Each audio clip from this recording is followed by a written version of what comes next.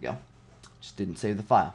Okay, so we need to actually communicate with the manager here, and we need to say, hey, manager,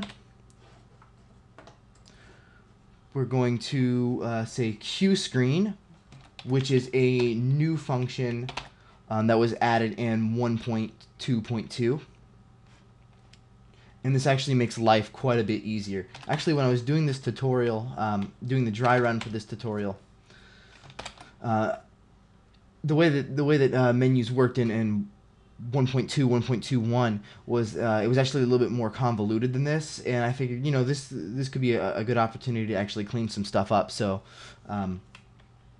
added these functions to make life a lot easier. So we're just going to say manager QScreen ID1, because that's going to be the ID that we assign to settings menu, since menu already is ID 0.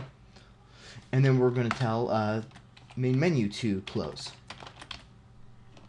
Now the rest of the stuff is going to be handled right inside of the manager. We won't have to worry about these screen classes anymore. So we'll just move that out of the way for now. And what we need to do is actually now drag and drop this settings menu class right here, and you'll see that it assigns the screen 2D transition and the animation components for you. So we'll go ahead and assign the manager right here in the inspector, and we'll say settings menu, and we need to set this an ID to 1 so that we can differentiate it from the main menu. And exit button is what we're looking for here.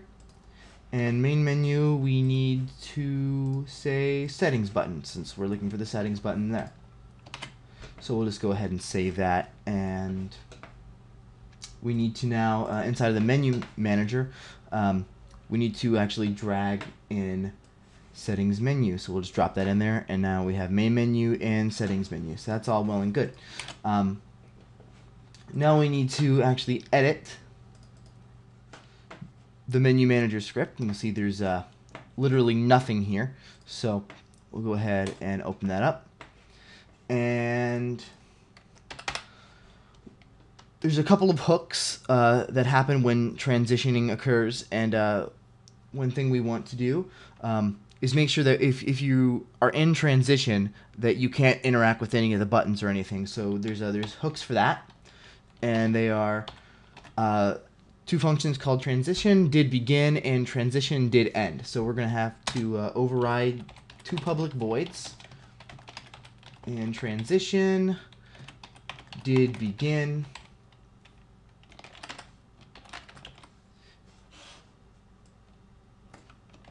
and then as well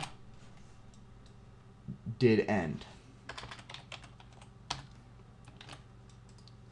And now what we can do from here is actually one function call to say quad UI dot interactive equals false. And what this does is it will actually prevent any raycasts from the camera into your UI elements from ever happening, so that you won't get any mouse events or anything like that. You won't be able to get any detection of clicking on objects, which effectively just completely disables your user interface.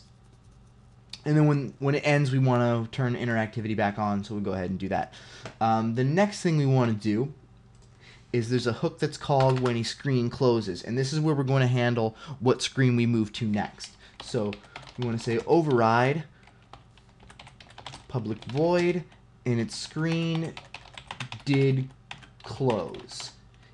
And that accepts one parameter, which is the screen that closed. So it's a screen 2D, and it's called screen. So now here's where we're going to do some case switching. So we're going to say switch, and what we're going to do is we're going to look at the screen that was just passed in. We're going to look for that ID, and this is where the ID comes into play. So we can say case 0 for the main menu. And we'll just break that for now. We won't have anything in here. And we'll say case 1. And this is going to be for the settings menu, if that was the one that closed. And we're going to say break. for that one as well. So from here, we're going to want to call open queued screen.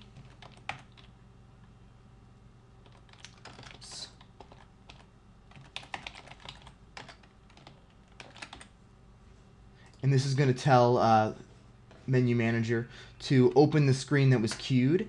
And this is good for when you have a menu that can branch off into multiple things. So like a main menu, when you have many sub-menus that you can go to, like, for instance, the settings menu, or maybe a help menu or something else, or a high scores menu, you can just specify to queue that ID so that when the transition finishes of the current menu closing, then you can call screen did close. When this occurs, you can call, hey, open the screen that I queued to be opened next. And it only supports one in the queue, so if you queue one screen and then queue another screen immediately after, it will override the first screen. And since we know exactly, since there's only one menu we can go to from settings menu, and that's back, we want to say open screen and then just specify the ID, which is 0 for the main menu. And then we'll hit save. And that's all the programming that we need to do, except for one thing, which is just call on start this function launch, which will give you a nice intro transition for your main menu to come in. And that right there is everything that we need to program to get this short little demo working. So the next thing that we need to do is actually add the scripts, or not the scripts, sorry, the animation clips for the transitions. The way that transitions work are they use the game object that they're attached to, they use the name, and then the actual state that the menu is going to be in. So close, open, close, open. So we have one for main menu when it's closing, one for when it's opening, and same for settings menu. And this is just a way to force good naming conventions and stuff, so you know exactly what you're dealing with. And also, it was the easiest way to get things to work inside of the framework. So what we need to do now is actually just add these right on.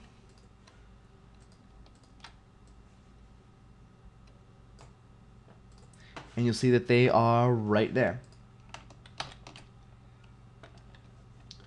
And I'll go into main menu here, and actually I'll do a quick rundown of how these work.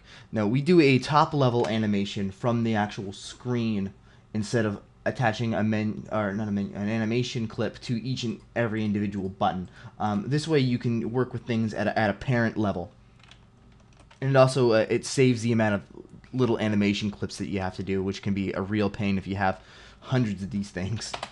So let me just hit Control 6 or Command 6 if you're working on the Mac right now to open up our animation view. And you'll see here that we'll just hide this transform for the actual screen itself, because we're only working with the transforms of the UI components. So we have logo, and we have its X, Y, and Z. And then we have play button, X, Y, and Z, and down here we have the settings button, X, Y, and Z. So this, again, it's just a really easy way, and it's very clean for you to just be able to see all the different objects that you're going to be transitioning with here. Like I said, I'm not going to get into actually setting up these animations, since there's some really good tutorials out there that cover that for you. So the next thing that we want to do is, if we hit play right now, let's see, hopefully nothing breaks, we have some stuff that happens, and that's because it's actually playing on awake, and we don't want that at all.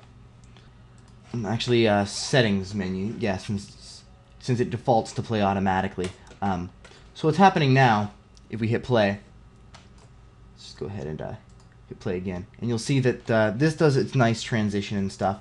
And if we hit settings,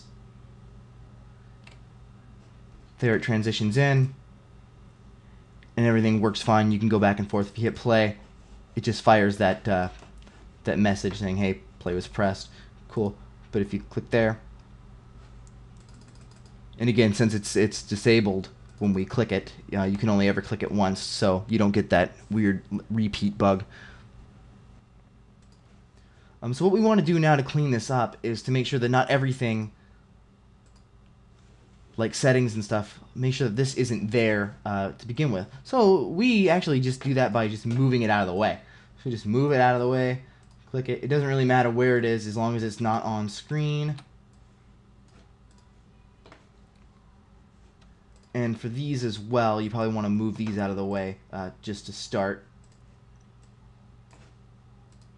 And the animation is going to correct that for us anyway. And that's just because sometimes you might get that one frame where it renders it in place in its starting position before it actually applies the animation clip.